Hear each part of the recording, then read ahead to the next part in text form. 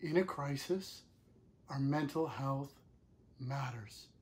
Our mental health matters normally, but especially when we find ourselves in the midst of a crisis like we're all facing now, the inner life becomes increasingly important because it's all we have and it's the center of who we are and our life. For many years, Canada has been facing a hidden crisis. Increasingly over time, it's become more public, and I think it's been very helpful. But by and large, we've been facing a private crisis, and that's one called the mental health crisis. That is the deeper parts of us, despite the fact that our economy has been good and healthy and there are jobs and things like that, we're not actually whole. Despite the technological developments like the internet and phones and computers and social media and all that stuff, we're still feeling like we're not okay. Enter COVID-19 and we find ourselves put in a spot where all of those coping mechanisms that we've been using to upkeep our lives for the last number of years either have become unaffordable for many of us because of our economy's difficulties now, or are just unfulfilling and unhelpful. And so in the midst of all of this crisis, we're in a global one. Now I'm starting to have a personal internal crisis. And we're going to see this more and more in the coming days and weeks. That what is surfacing is that the real me, the real you, not your job, not your hobbies or your retirement plan, but you, is coming to the surface. And with it, the truth that we have all been working to try to avoid through busyness and through jobs and through consumerism and through entertainment, which is I'm not whole inside. I'm not okay. My mental health, my thoughts, my emotions, my soul, the intangible me, my spirit, is poor, is grieving, is weak, lacking resources, even helpless to create the change that I need and desire in my life, and that I'm starving on the inside for a deeper, inner, more satisfying fulfillment. Now hear the words of Jesus. Blessed are the poor in spirit, for theirs is the kingdom of heaven. Blessed are those who mourn, for they shall be comforted. Blessed are the meek, for they shall inherit the earth. Blessed are those who hunger and thirst for righteousness, for they shall be satisfied. This is the invitation of Jesus for those who would follow his way, to be honest about the fact that my spirit, my mental health is poor, that I'm mourning and grieving inside, things that I don't even know or understand, that I feel quite meek, I'm quite weak and helpless when it comes to changing these things inside of me. And I am hungry and thirsty and motivated to find a new way of living. And Jesus is offering that way. And for those who follow him, he says, we'll inherit the kingdom of heaven, meaning a kingdom of goodness, a way of goodness, a life of goodness, that the places of our hearts that are grieving will be comforted, that the meek shall inherit the earth, have much to enjoy and build in and explore and have a future. And that those who are hungry and thirsty and ready for this shall be satisfied. That's the promise of Jesus. Now, for those of us at Christ Church here in Oceanside on Vancouver Island, we have found that and are continuing to find that especially in the midst of this difficult trial that we're all facing, we need new ways, old ways that work and work the way we need them to. So we want to invite you to come to church with us today online, as you are today, wherever you are today, to receive the way of Jesus. So I'm Pastor Ryan. I'm stoked to welcome you to be a part of this with us. So we're going to begin our service now. and invite you to come along with us. So let's begin with the opening. Blessed be God, the Father, the Son, and the Holy Spirit, and blessed be his kingdom, now and forever. Amen. Now, this part of our service, we typically give what we call our testimony, which is our church says this all together as an invitation to you to join in to find what we have found in Jesus. In Jesus' life, our hearts are fully seen. In Jesus' death, we finally have a solution. In Jesus' resurrection, we freely rest from striving. In Jesus' ascension, we are forever safe. Now, this next prayer is called the Collect for Purity. It's a very old prayer. But what's happening at this point is we are hearing God calling out to us saying, where are you? Where have you gone? Where have you been searching for satisfaction and fulfillment and solutions in the world? Where are you have been eating and drinking, but it's just not satisfying? Where did you go? Come back to me, and I will satisfy you. And so we pray this prayer as a way of turning back to God. So let's pray this together. Almighty God, to whom all hearts are open, all desires known, and from whom no secrets are hidden, cleanse the thoughts of our hearts by the inspiration of your Holy Spirit, that we may perfectly love you and worthily magnify your holy name through Christ our Lord. Amen. Now hear what our Lord Jesus Christ says. This is the good way of living, the fulfilling way of living, the fruitful way of living. You shall love the Lord your God with all your heart, with all your soul, and with all your mind, and with all your strength. This is the first and great commandment, and the second is like it. You shall love your neighbor as yourself. On these two commandments depend all the law and the prophets. Lord, have mercy upon us, and write both these your laws in our hearts, we beseech you. Now we're going to do some worship together today, which I'll be honest, I haven't led worship for quite some time, and for good reason. But we will do our best to kind of work our way through this, and hopefully it serves you as we turn our hearts and turn our minds and turn our bodies to being satisfied in Jesus.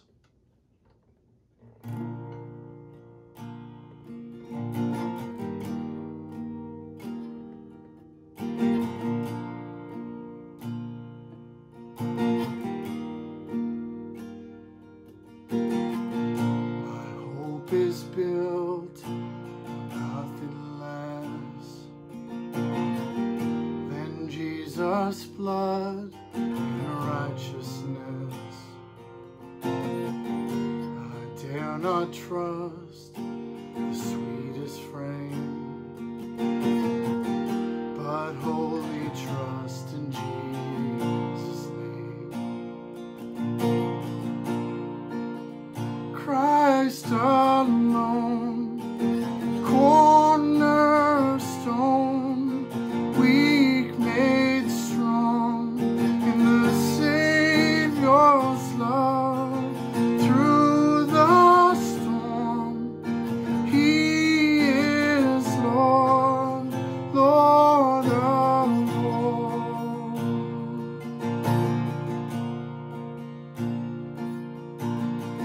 When darkness seems to hide his face, I rest on his unchanging grace. In every high and stormy gale, my anchor holds within the veil. My anchor holds within the veil. Christ alone,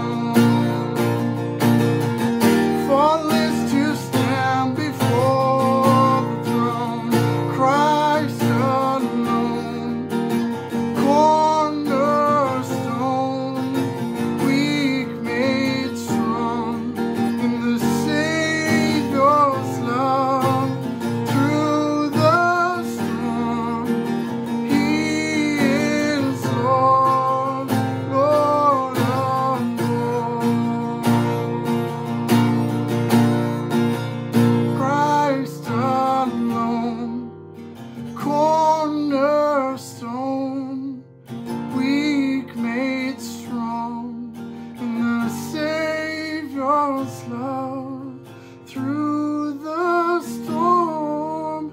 He is Lord, Lord of all.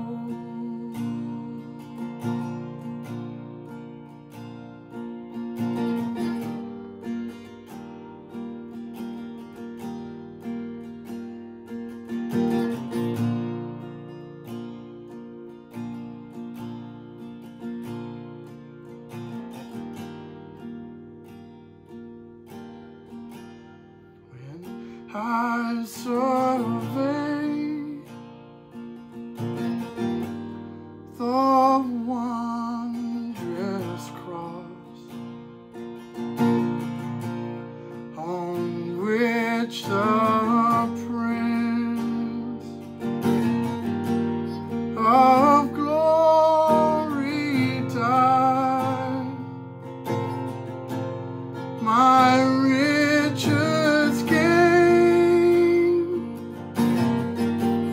I count but loss, and poor content. Oh no, my pride.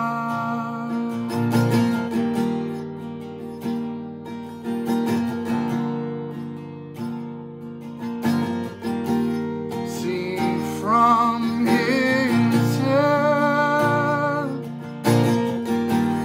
his hands, his feet, sorrow and love flow mingle down. Did it such love and sorrow me, or thorns compose, so rich a crown?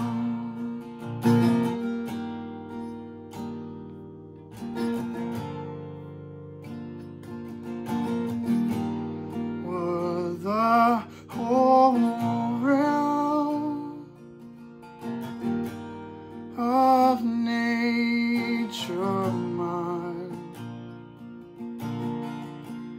that were an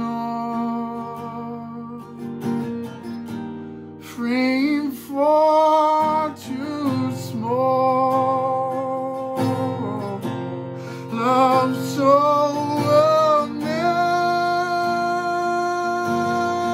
amazing, so divine,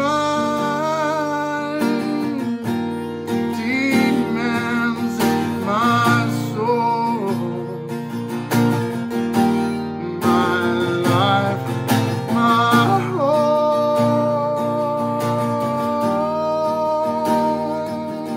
my all.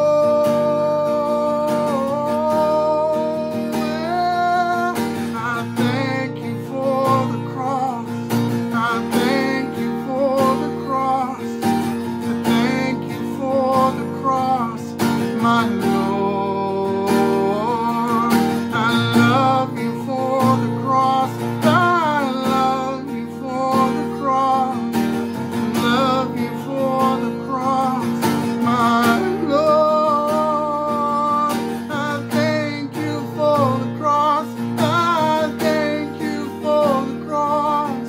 I thank you for the cross, my Lord.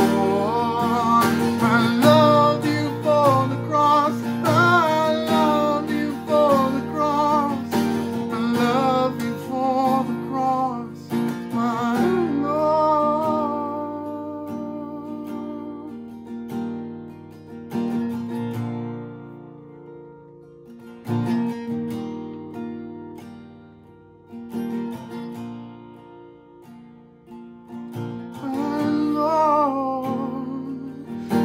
Jesus,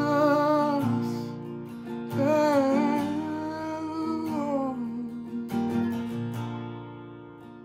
I love you, I love you, I love you.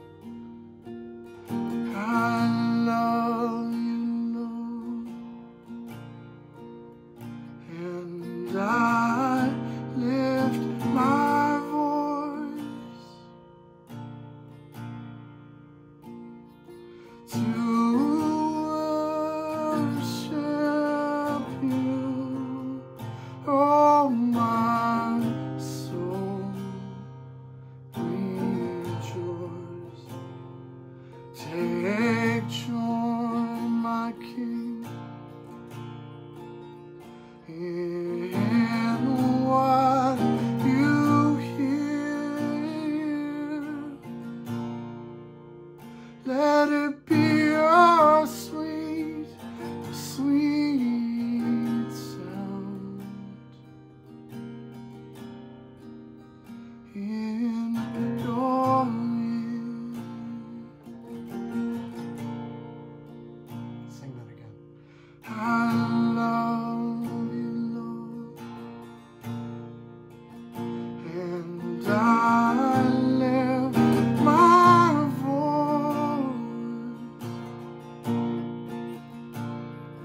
to worship you, oh my soul, rejoice. Take joy, my King, in what you hear. Let it be a sweet, sweet sound. Let it be a sweet, sweet, sweet sound. Let it be a sweet, sweet, sweet sound in your ear.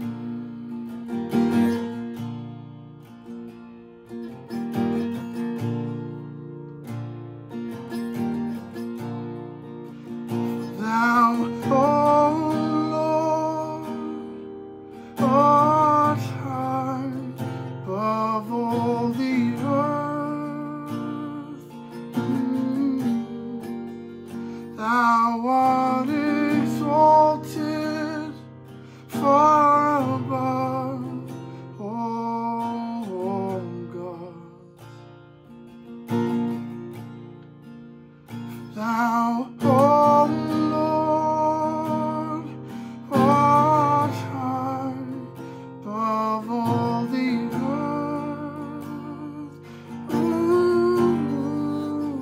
Thou art exalted far above all gods. I exalt thee, I exalt thee, I exalt thee,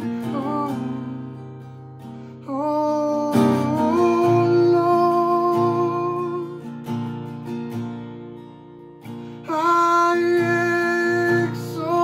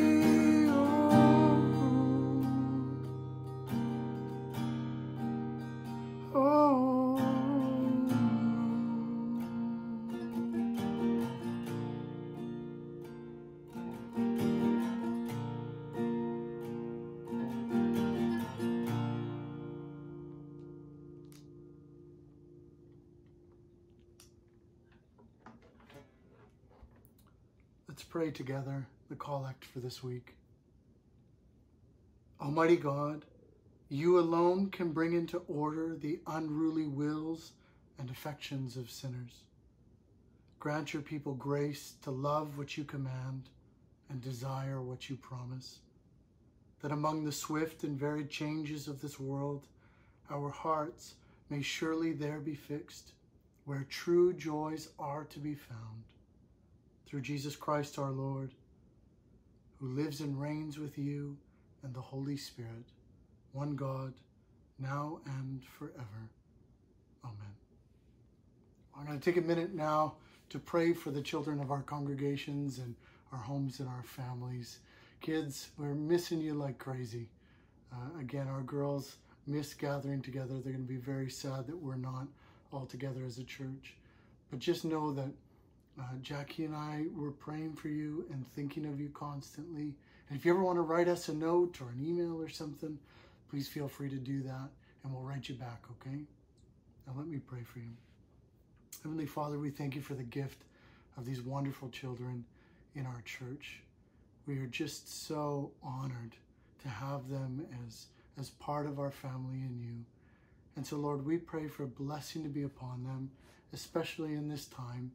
Peace, comfort, that they would feel your closeness and your nearness in this time, that they would sleep well, that they would enjoy this time of being close together as a family, and most of all, that they would come to see you, to know you, and to walk with you. And we pray this in the name of Jesus. And everyone said, amen. Well, we're now going to do our Bible readings this morning. Our first reading comes from Psalm chapter 116. I'm going to preach from this one today. It was one of our readings through the daily office through the week, and I just felt like I would love to take some time together on it this Sunday. So let me read that one first. I love the Lord because he has heard my voice and my pleas for mercy, because he inclined his ear to me. Therefore I will call on him as long as I live. The snares of death encompassed me. The pangs of Sheol laid hold on me. I suffered distress and anguish. Then I called on the name of the Lord. O Lord, I pray, deliver my soul. Gracious is the Lord and righteous. Our God is merciful. The Lord preserves the simple. When I was brought low, he saved me. Return, O my soul, to your rest, for the Lord has dealt bountifully with you. For you have delivered my soul from death, my eyes from tears, my feet from stumbling. I will walk before the Lord in the land of the living. I believed even when I spoke, I am greatly afflicted. Even when I said in my alarm, all mankind are liars. What shall I render to the Lord for all his benefits to me? I will lift up the cup of salvation and call on the name of the Lord. I will pay my vows to the Lord in the presence of all his people. Precious in the sight of the Lord is the death of his saints. O Lord, I am your servant.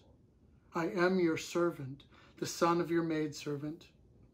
You have loosed my bonds. I will offer to you the sacrifice of thanksgiving and call on the name of the Lord. I will pay my vows to the Lord in the presence of all his people, in the courts of the house of the Lord, in your midst, O Jerusalem. Praise the Lord.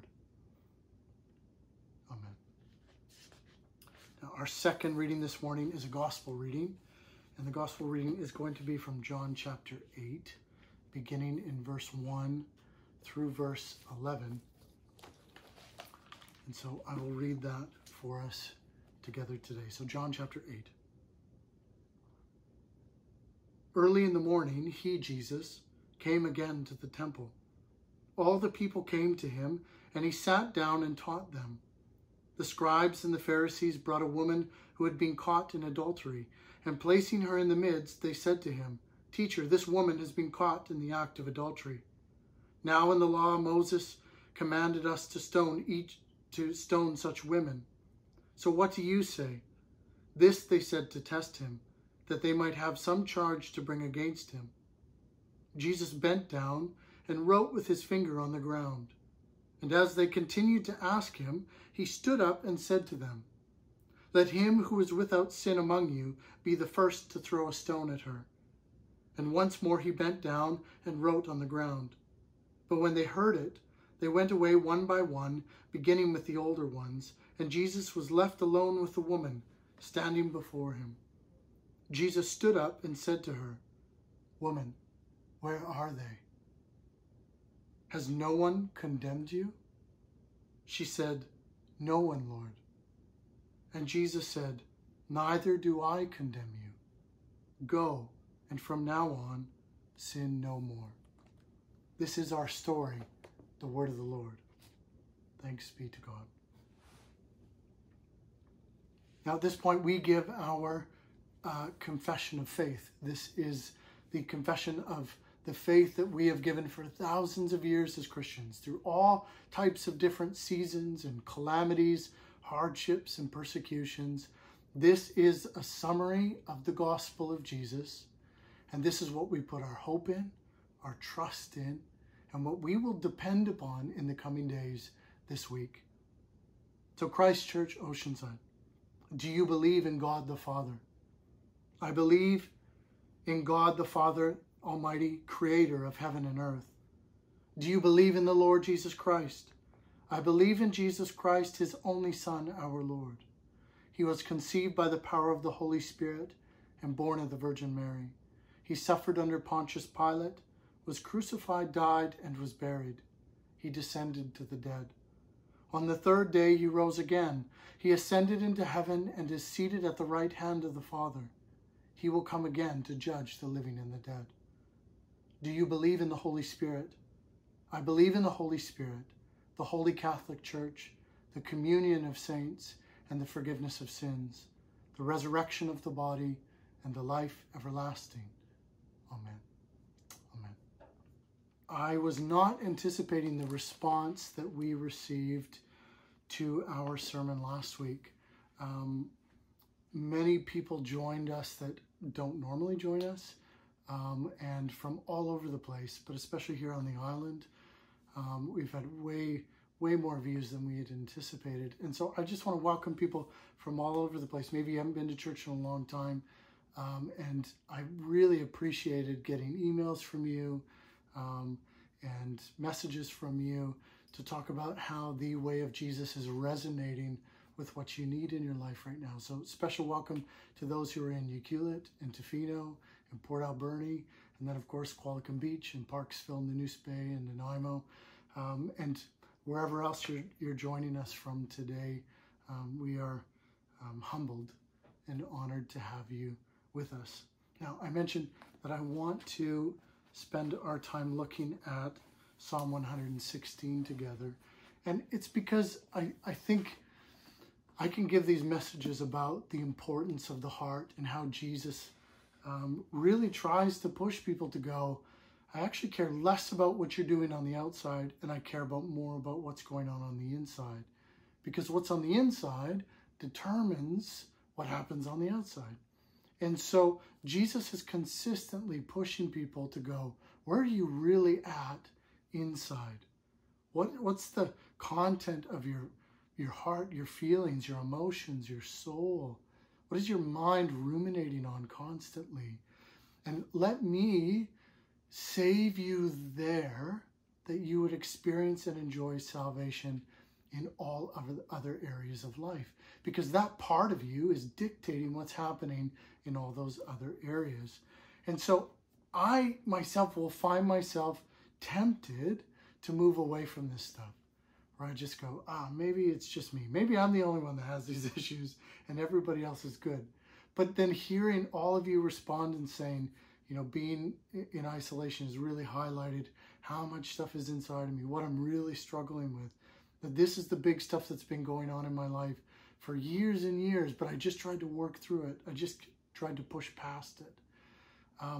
So then to come across this passage in our normal daily readings and prayer time, I just thought is a great picture of how this works in the way of Jesus and how it's so important. So I'm just going to start working through the verses here in Psalm 116. The Psalms are our prayer book. Essentially, they teach us how to pray, how to relate to God, what we're allowed to say. Because sometimes we think, I don't know what God wants me to say or what he wants me to communicate to him or what I should ask for. But the Psalms help us go, this is really just raw, desperate humanity interacting with a good and gracious God. So verse 1 begins like this. I love the Lord because he has heard my voice. So hear that for a second. A big reason why we love Jesus, and there's lots of reasons we love Jesus, but a big reason is he hears me. I feel heard, and I feel understood, and I feel known. This is really the beginning of the gospel. When Jesus comes into the picture, this is the first thing that he generates in us in our response to him. He has heard my voice and my pleas for mercy. And so this is what we've been talking about the last number of weeks, is this idea that there are parts in our hearts and our lives that we have been suppressing, trying to control, trying to just maintain them, trying to just keep them quiet deep down inside. But when Jesus comes in, he changes everything. Where our society doesn't give a lot of room and doesn't give a lot of priority for that, it tends to only give you value based on what you can earn and achieve and accomplish and produce. Jesus comes in and does something very different. He draws out those raw and intimate places within us that are asking, pleading is the word here, for help. And that's really what's going on inside of us, isn't it? My emotions are calling out for help. I have pain, I have anxiety, I have fears, I have things I don't know about who I am and about my life and about problems that I'm facing and how something that happened yesterday really jarred me and broke me inside. So when my emotions are crying out for help, then my mind tends to go, because this is the way we're taught in our society, well, what are you, Ryan, going to do about this? How are you going to fix this? How are you going to make this better? And so it turns it back onto my heart, and my heart goes, I don't know, I was asking for help. I was asking that I need new resources here. I can't fix this myself. And so then when our brain responds back and says, you can do this, you got this, we got to figure something out for ourselves, that makes us a very desperate person, doesn't it? And a desperate person who's going, I actually don't have the resources and I don't have the help to fix this myself. Where do I go? And the idea of bringing somebody in to help you understand the nitty-gritty, to help you heal, to come to clarity, and to receive the help that you need is really scary. And we have great counselors out there, but even now, how do we get access to them? So it pushes this issue of like, where do I go for help? So our old and kind of unhelpful coping mechanisms are going to represent themselves. Maybe things you thought you got rid of when, you became an adult. You're like, man, I haven't done this since I was a teen. But like, statistically speaking, pornography use is skyrocketing because people have nothing else to do and nowhere to go with their comforts and with their fears and their need to be comforted. Our alcohol and smoking weed and things like that, we're trying to dull senses because we don't know what to do with these places. Jesus is different because what he does is he brings us to say, that part of you matters. That part of you is valuable, and that part of you has a voice, and it needs to be heard. And its cries for help are legit. They're legitimate requests. So verse 2, what's the next thing that comes up? This is the psalmist is writing about God. It says, because he, God, inclined his ear to me. So not only does God hear the voice of those deep, desperate parts inside of you and hear their cries for help, but he inclines his ear to them. He leans in to what your heart is feeling and saying and asking for. He's leaning in towards you. The psalmist then goes on to say, therefore, I will call on him as long as I live. basically, therefore, he's saying, I'm convinced because this is my experience, because I see that this is who God is in Jesus, I'm actually going to keep calling on him. I'm going to call on him a lot. I'm going to involve him in every emotion and in every thought. And this is important because what we have now is we have God in the person of Jesus, who's not just some historical entity, right? Just some interesting fact about the past. And he's not an impersonal spirit. I think kind of our New Age spiritualism is this idea that you just kind of find general comfort from general spiritual things in the universe. But what we're actually longing for is a deeply personal and intimate interaction with deeply personal parts of us. So what we find in Jesus is God inclining himself to hear the voice of the deep things in our hearts, and that what we experience, what we find in him, is that he's trustworthy. So much so that my mind, what I want my mind to learn is that the best, healthiest, most responsible thing I can do with my emotions, because that's what I'm struggling to know what to do with, is to go to God. Because God is inclining his ear towards those feelings of what's going on in my life. So if I've got pain, if I've got trauma, if I'm fearful about COVID stuff, if I'm feeling isolated and alone and unloved and unvalued and helpless and desperate, every one of those feelings, God has inclined himself towards hearing. And that's the most natural thing for us to do. Have you ever noticed that your emotions and your thoughts never stop? That's why we like social media, internet, Netflix stuff, is because we're trying to keep them busy. Kind of like a little toddler in the house going, oh geez, watch something on TV so I can get some things done. That's kind of how we treat our emotions. But the reason they're always running and always going is because we were meant to find an infinite resource and conversation to respond to those thoughts and feelings. God. We were always meant to converse with him. We're always meant to involve him to what's going on in us and what's happening in our world, but also to be fulfilled in that relationship. Now, verse 3, the snares of death encompassed me. The pangs of Sheol, or the deep dark grave, laid hold on me. I suffered distress and anguish.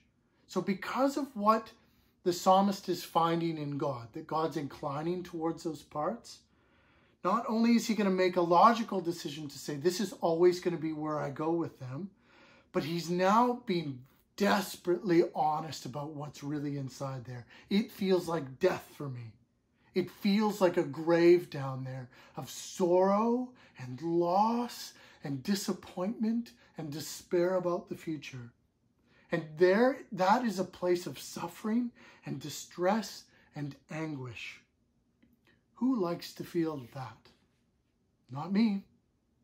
I hate that stuff. I hate suffering. I hate distress. I hate anguish. I do not enjoy those things. And so because of that, I want to ignore those things. And I want to avoid them. And I want to hide from them. And I want to stay as busy as possible to not feel those things. The problem is, in isolation like we are now, stuck in our homes, you run out of resources, don't you? You run out of coping mechanisms to keep those things down. Now, if we allow ourselves to feel what's there, to let it have a voice, right? To let it be, to humanize it and go, you're actually allowed to feel this way, you're allowed to express it, and you're allowed to say it.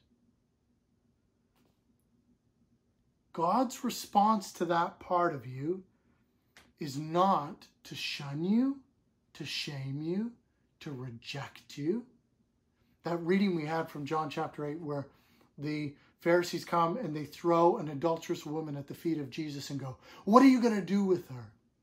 That's kind of what our brain does when it's like, fine, You want to come up, you want to express yourself, you want to talk about what's really down there, and then throws it out and says, this is it. I was abused when I was a child. I was rejected. I feel unloved in the relationship I'm in now. I'm so broken and desperate. I need drugs. I need alcohol to numb it. Let's be honest. Let's put you out there. And what's God going to say to that? The response that the psalmist helps us come to see is that God's not going to shun it, shame it, and reject it. And he's not going to tell you to just suck it up and get back to work. Watch what happens with the deep, dark places. Verse 4. Then I called on the name of the Lord. O Lord, I pray, deliver my soul from this anguish. It cries out to God for help. It's all bared out saying, okay, God, what are you going to do about this? Verse 5, gracious is the Lord and righteous. Our God is merciful. What's expected to happen here is God's going to show his true colors when he sees our deep darkness. So what's God's character? What are his true colors when it's all out there? God's character is gracious, understanding, empathetic. He comes down into your mess, joins you there. But it says that God's righteous, so he's good. You find his response to those parts of you when you let them have a voice and you let yourself hear the voice of Jesus speak to those parts of your heart, you're going to find that Jesus is gracious. Oh man, sorry. And that he's good. He's not going to hurt you. He's not going to harm you. He's not going to beat you. He's going to be good to you.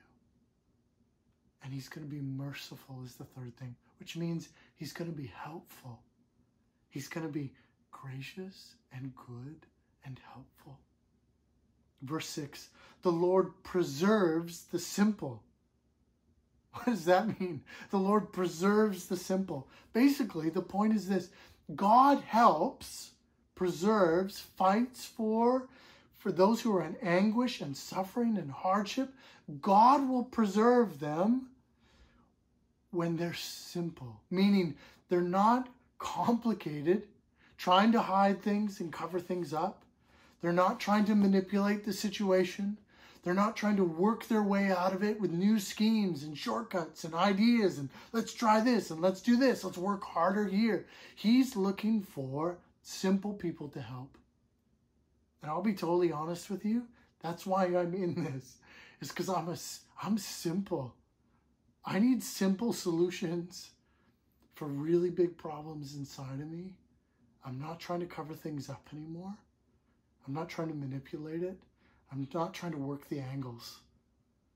I'm simple going, yeah, I'm broken, I'm hurting, and I need some help. Would you be the one to do that? When I was brought low, he saved me. There are people that refuse to be brought low. Even in all of this, I'm going to keep it together. I'm going to be strong. I'm going to work hard. I'm going to maximize this opportunity. But the reality of this situation is a healthy response to COVID globally is to let yourself be brought low and go, I can't fix all this. I can't solve all this. I need to simplify right now. That's a healthy response. And it lets God be God. Verse 7, return, O my soul. So the invisible, deep inner parts of me, my thoughts, my emotions, everything inside, return, O my soul, to your rest. Because I'm simple. I'm not striving. Because I'm simple, I'm not working this thing. Because I'm simple, I'm not even going to try and I'm not even going to be desperate. I'm just going to sit. I'm going to breathe. I'm going to rest. Because I'm in the company of someone who is strong, who is gracious, who is good, and who is merciful and wants to be helpful for me. I'm going to let him do his work. Why can the psalmist rest? Verse 7, for the Lord has dealt bountifully with you. He's speaking to himself. He's actually having a conversation with God, his prayers, and with his heart, with himself. He's saying, God's going to deal bountifully with you. You can rest. He's generous, and he's going to do far more than we can do. We're going to rest. Verse 8, for you delivered my soul from death. My soul, my inner parts from death. My eyes from tears. My feet from stumbling, from exhaustion, and from running, trying to make things work. I will walk before the Lord in the land of the living. The soul of the psalmist is starting to get more hopeful again, to go, he's delivered me from that death inside of me. My eyes aren't weeping so much anymore because I've let them weep with him. My feet aren't stumbling as I'm trying to make my way in the dark here. Instead, I'm going to walk with him. He's got my back. And in the land of the living, he's going to take care of me. He's going to bring me out of the land of the dead, of the walking dead, and he's going to bring me into the land of the living. I believed even when I spoke. I am greatly afflicted. I said in my alarm, all mankind are liars.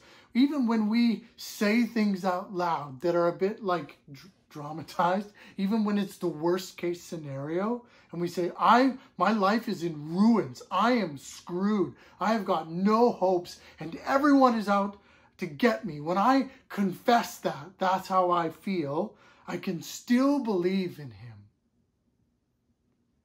That I believe in him enough to be honest about what I'm feeling inside. Verse 12, what shall I render to the Lord for all his benefits to me? I will lift up the cup of salvation and call on the name of the Lord. I will pay my vows to the Lord in the presence of all his people. Our experiences, and I experience this daily, is that he will take me from that depth of darkness that I'm feeling. Depression, self-hatred, anxiety, worry, all of it, all those feelings, through in prayer and in communion and relationship with him, through even just reading a psalm like this is what happened to me the other day. It moves me out of that grave and into a place of life in the land of the living where I actually want to do good. I feel loved. I feel secure. I feel safe. I feel like he's with me and in me and for me and functioning through me. And that makes me want to do good things. So the psalmist asks that question, what can I do to show you how thankful I am and how I love you and how I adore you? What can I do from the benefits that you've given me? And his heart goes to show, I want to say my vows in front of all the people. And this is why we do church, is we want to give our confession. We want to sing the songs. We want to say it out loud to go, Jesus saved me this week in very legitimate, specific, and meaningful ways. Verse 15, precious in the sight of the Lord is the death of his saints. He will care about us to the very end and through eternity.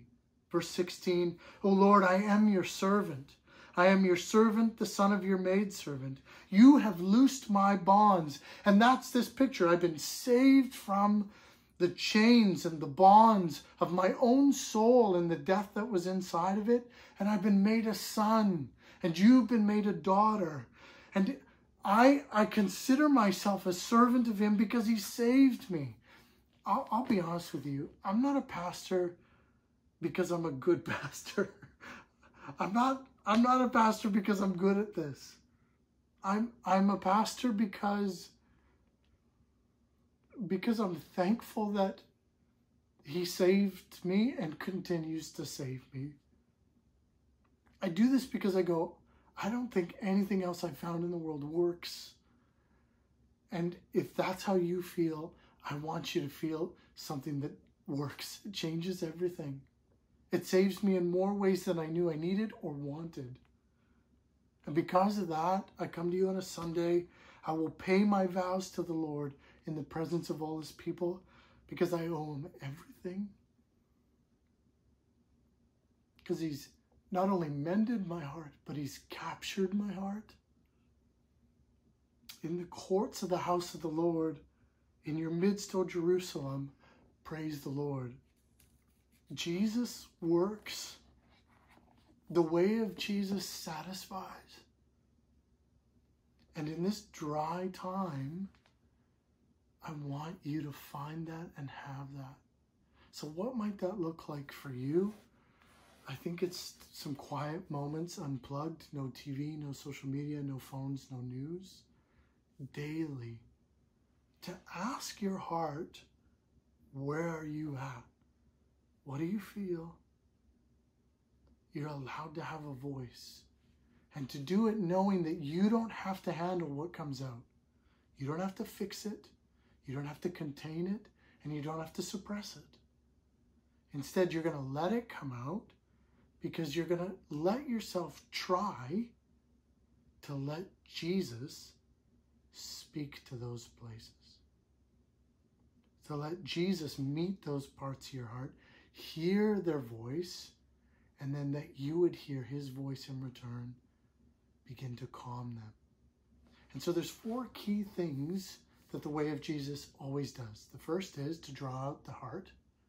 So he wants to know what's in there. So for you to allow yourself to be honest there is already a miracle that Jesus is producing in your life. Right? Because you couldn't have done that before. So you're going to let your heart come out and be known. That's what his life does, his humanity. The second thing is Jesus dies for us. So the cross. The cross becomes the destination of all the death that is in that grave of your heart. All the pain, all the sorrow, all the screw-ups you have, the sins you committed, the fears you have, all the work that you've been doing, trying to take care of yourself, that's a sin. That's been killing you. All of it goes to the cross, is crucified with Jesus, dies with Jesus, and is buried with Jesus. So already a solution is starting to unfold. Do you see that? You're already healthier than you were because you're allowing your heart to come out. And you're giving it a destination in the cross of Jesus where it's buried. And your heart is no longer the grave. Jesus' grave is the resting place of all those things. Then the resurrection of Jesus is the third thing. And the resurrection is to bring about new life. So forgiveness for all the sins that were in there. To give you affirmation and love and validation, where you're no longer a desperate son or daughter, a desperate orphan living in the world, trying to take care of yourself, trying to earn value, earn affirmation, earn love. That's all dead now. Instead, you're adopted. So you're adopted by God himself in Jesus the Son. And so what that means is that you are his beloved. You're cherished and valued, honored, respected, affirmed, loved, and enjoyed by God. That should fill that spot. What was once a grave now becomes a garden of resurrection. And in that garden of resurrection is truth, that I'm loved, I was created and enjoyed by God. He wishes to provide for me, care for me, love me, enjoy me. You can live just in that spot. Did you know that? That's actually where we want to live most in these times. I'm enjoyed, loved, cared for, provided for. And then the fourth thing is the ascension of Jesus. That means he ascended to heaven and is seated at the right hand of God, that he is king over all things. So I can rest knowing that his kingdom reigns over all of this, and his goodness is going to continue. So I'm a part of his kingdom. I'm not alone in this world. I'm a part of his church, his people. That's his temple. I'm a part of them. I'm not alone in all of this. I have the very Spirit of God living in me. So God's dwelling with me now. I'm not on my own dealing with my graves. I'm now in unity with God, living with him in right relationship. And I'm a part of spreading that goodness to the world. My occupation, my friendships, my neighbors, that I'm made for doing good things in the world and for spreading Jesus everywhere I go. And by that, spreading peace and love and forgiveness and drawing other people's hearts out that they would have a voice. That is your call. That's what you're made for restoring all things with Jesus. So that's just a taste. So remember those four things. The life of Jesus draws out the heart. The death of Jesus kills what's killing us. The resurrection of Jesus fills us with new life. And the ascension of Jesus gives us a new purpose. Right? That's the good news of Jesus. Isn't that great? So let's go to a time of confession where we confess what's inside of us. And then we'll continue to move together through the liturgy. So take a moment for private confession. What are you feeling? What are you thinking? What are you realizing and seeing within your own heart that's killing you? That's wrong. It's not a good way of living. It's not the right way of living. It's not satisfying. And allow your heart to have a voice to speak to Jesus even right now.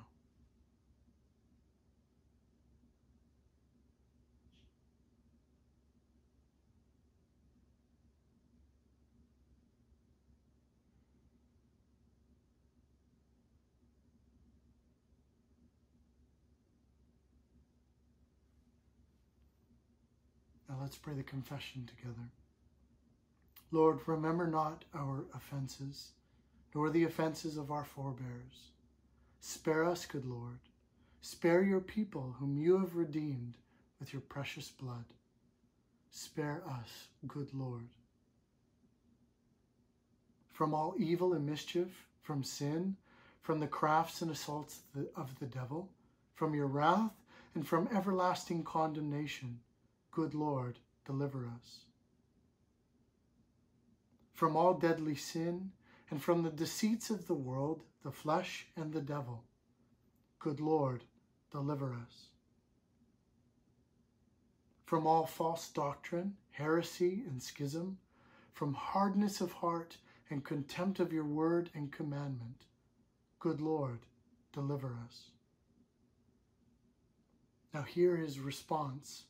It's gracious, it's good, and it's merciful. Almighty God, have mercy upon you, pardon and deliver you from all your sins, confirm and strengthen you in all goodness, and keep you in eternal life through Jesus Christ our Lord. Amen. Now we're going to take some time to pray for the world around us, for everything that's going on, for the weak amongst us, and for those especially at risk and those who are serving so well in our society today. So you'll just repeat after me the section, He has carried our sorrows. Surely He has borne our griefs. He has carried our sorrows. He was despised. He was rejected, a man of sorrows and acquainted with grief. He has carried our sorrows. He was pierced for our sins, bruised for no fault but ours. He has carried our sorrows. His punishment has won our peace, and by his wounds we are healed. He has carried our sorrows. We had all strayed like sheep, but the Lord has laid on him the guilt of us all. He has carried our sorrows. According to the power of Christ's cross, we pray especially for those who are older in years and are susceptible to this virus. Lord, keep them safe in this time. Keep them safe from the virus. But most of all, be with them in the depths of their heart, that they would not feel alone and not feel abandoned. For those of you that live alone and are younger, would you feel the nearness of the presence of Jesus to be with you? And Lord, we want to pray especially for our care workers. Lord, the doctors, the nurses, the administrators that are working tirelessly. Lord, strengthen them. Give them inner resources that they didn't have before. Strengthen their mortal bodies.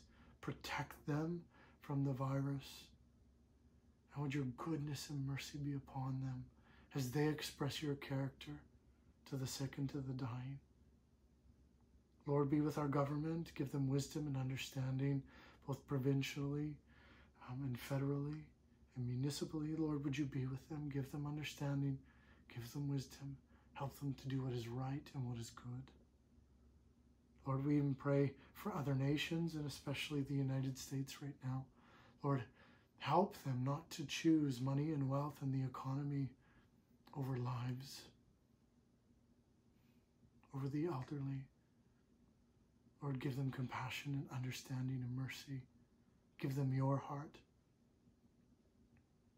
And Lord, be with all the essential workers that are working tirelessly in our communities, Lord, at the grocery stores and gas stations and all these different places. Lord, be with them, be near with them, comfort them, strengthen them, love them as you've loved us. And so we pray this now. Glory to the Father, and to the Son, and to the Holy Spirit. Surely he has borne our griefs. He has carried our sorrows. Amen. Well, now, as our Savior Christ has taught us, we are bold to say, and let's pray the Lord's Prayer together. Our Father in heaven, hallowed be your name. Your kingdom come, your will be done on earth as it is in heaven. Give us this day our daily bread, and forgive us our sins as we forgive those who have sinned against us. And lead us not into temptation, but deliver us from evil. For yours is the kingdom, the power, and the glory, forever and ever. Amen. Now, before the blessing, in the coming weeks, we're going to be trying to do some things through a program called Zoom. So I think we're going to try and do daily prayer in some way, shape, or form together in the next week or two, where we'd be able to show up on the screen together. You'd see everyone's faces, and we would do either morning or maybe evening prayer, whichever is going to work better, led by me or led by others within the church. And just please don't be afraid to reach out to someone. Our pastoral care workers in the congregation are doing such a great job. We're so thankful for them and so proud of them. And let's together continue to go to Christ, following the hours of prayer each day, and be with him in the Word, and in our prayers and in the Spirit together. So now for the blessing.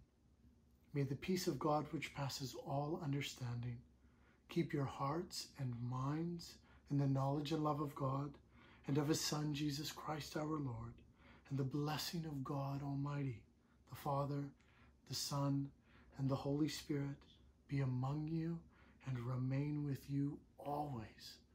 Amen. I can't tell you enough how much I love you, dear friends. And so I look forward to hearing from you and seeing you as soon as possible. Bless you. Have a great week.